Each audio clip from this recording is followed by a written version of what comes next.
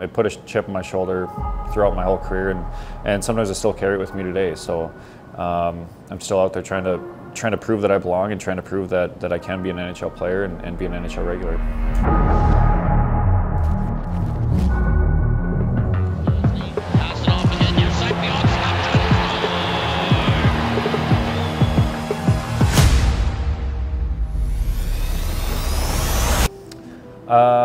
I think I first remember it by playing hockey, like in the basement with my brothers. We were obviously so competitive and looking for something to compete in all the time, and hockey was kind of that thing that we looked at, whether it was in the basement, in the garage, outdoor in a rink that our dad made us. It was always something with hockey. He was never one of the bigger guys. He was never huge, but you could always tell he just had like a different drive than everyone else in our association growing up. So you could see it even like when we were in, I'd say Pee Wee or Bantam. I think we were checking at Pee Wee at that age, if I remember right. He wanted to hit people. That wasn't going to be a problem. He wasn't real big, but you could see that part of it was there for him. Actually, I do remember talking to him about some of the schools and some of the visits we went on with our family. I know he had a bunch of interests. You know, as he went and visited him, he's a little bit of an analytic.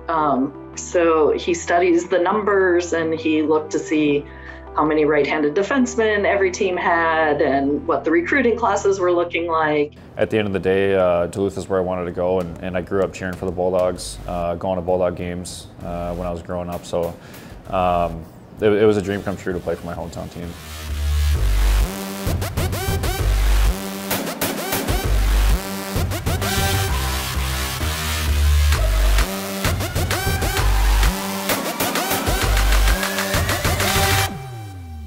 That was, talk about a mixed bag of emotions. You know, they lose the national championship game and I turn around and there's literally a line of scouts standing there. And I was like, wait, like not yet. Sophomore year of college was having a really good year, and the interest was started to pick up. The intensity level of those meetings started to pick up, so I knew it was within reach then. We visited three, the LA Kings, the New York Rangers, and the Minnesota Wild. And I think it just came down to the Rangers had the most need. They were really short of right-handed defensemen at that time, and they pretty much told him, you're going to play for us pretty soon, and that really kind of sealed the deal.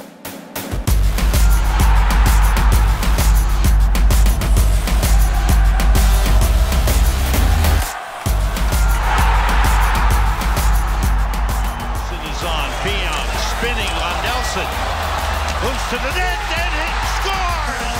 Rangers win it in overtime! The Jets have traded defenseman Jacob Trouba to the Rangers in exchange for Neal Pionk and the 20th overall pick in the upcoming draft. It gets a good defenseman in Neal Pionk into the lineup that can play and contribute. You know, when we came to the Rangers, you know, that was a player that they said that if we can acquire this guy, you know, in a trade, you know, we think that there's untapped potential in there, and you know that he's a player that, you know, could be, you know, someone that you know, could pop, so to speak.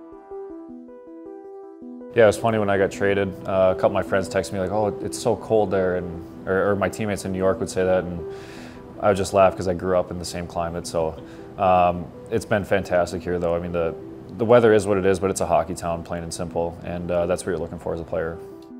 And Neal's he's not a lot of frills. You know, he just wants to get down to business. And one of the first things he told me about the Winnipeg Jets is they were very businesslike. It was practice and when's the next game, and we got work to do here. And he likes that. That fits him. It's been a part of who he is. Did I think when he was 5, this is where we were going to land? And do I still have pinch me moments? And, you know, yes, 100%. I still have pinch me moments. Like, what is happening? Like, I'm still out there trying to prove that I belong and trying to prove that I can be an NHL player and be an NHL regular.